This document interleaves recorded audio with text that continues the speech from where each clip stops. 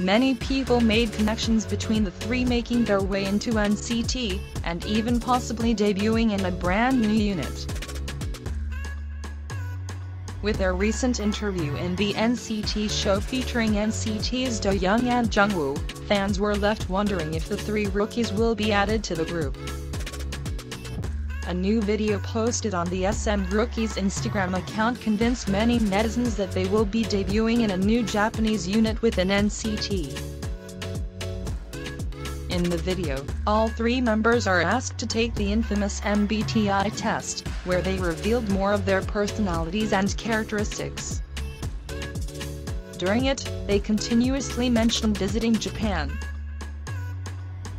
Fans particularly noticed one of the members mentioned that they would like to visit Japan together.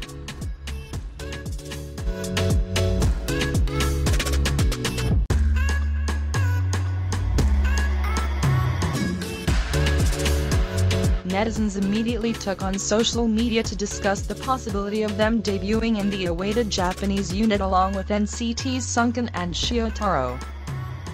Netizens had mixed reactions to this unconfirmed rumor, but they had valid reasons to believe this will most likely happen.